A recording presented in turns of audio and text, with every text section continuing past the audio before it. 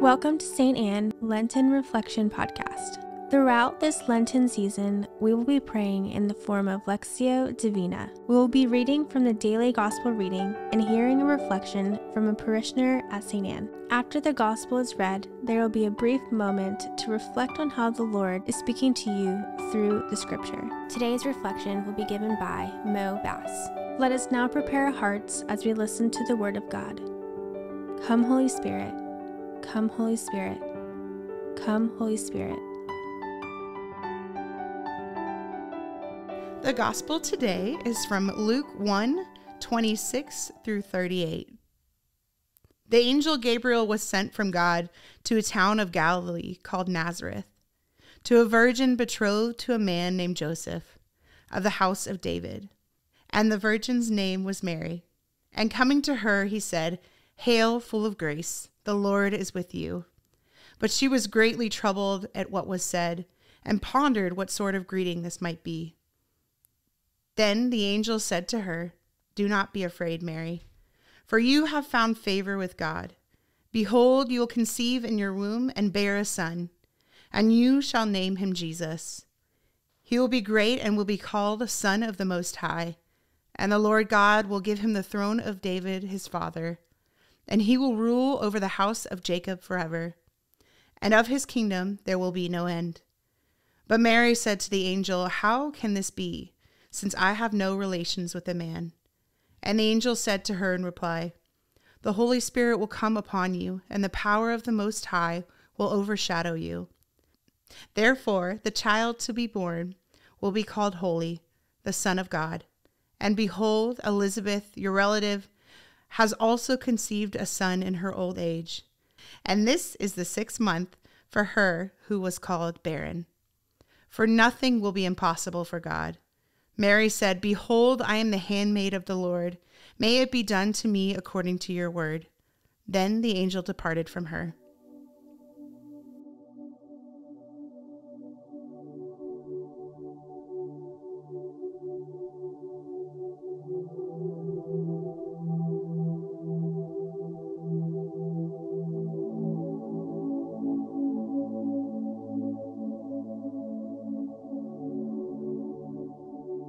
Okay, so looking at this verse and from Luke is just, we noticed that this is a big one. This is one that the church really is like, okay, this is a big deal. Everybody get ready, buckle up.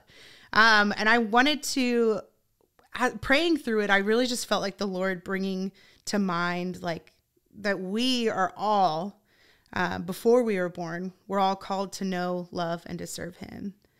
And we have been constant recipients of his blessings.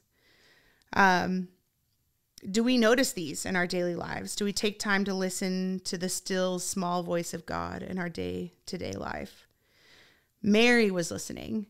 And a lot of times we harp on her response, which was a yes. And my goodness, what came from that yes was amazing and beautiful and just forever changed the world.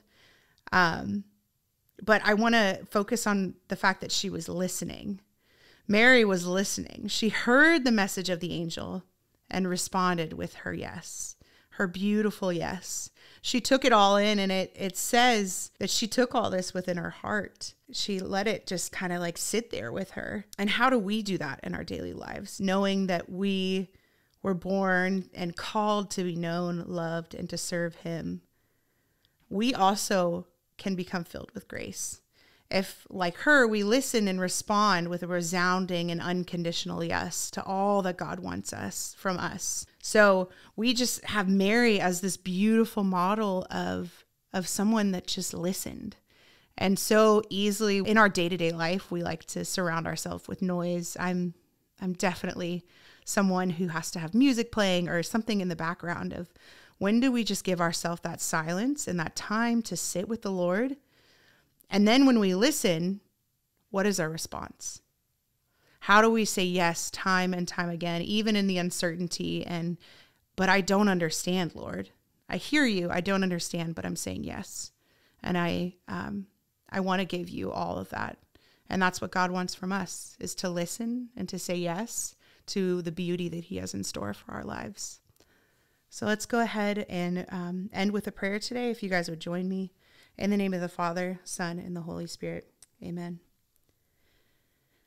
Heavenly Father, we thank you so much for the true gift that you give us of this daily life that we have to rise, to wake up, to serve you, to know you, and to love you. We ask that you help tune our ears to listen to your voice within the chaos, within the confusion of our daily lives, but Lord, also within the joy that we hear you and see you and respond with a yes, just like our Blessed Mother. Mary, we thank you as the example of what it means to just listen and to say yes to the Lord and all of his glory. We ask that you help us, take our hand and guide us along this journey of continuing to tune our ears to listen and to give us that triumphant and confident yes within our hearts. Lord, we thank you. We praise you. Amen. In the name of the Father, Son, Holy Spirit. Amen. We hope you enjoyed the Lenten Reflection Podcast. The St. Anne vision is to bring people to Jesus, form disciples, and send them to transform the world. Share this episode and invite someone to join you on the journey to Easter. To learn more about St. Anne, go to stanneparish.org. God bless.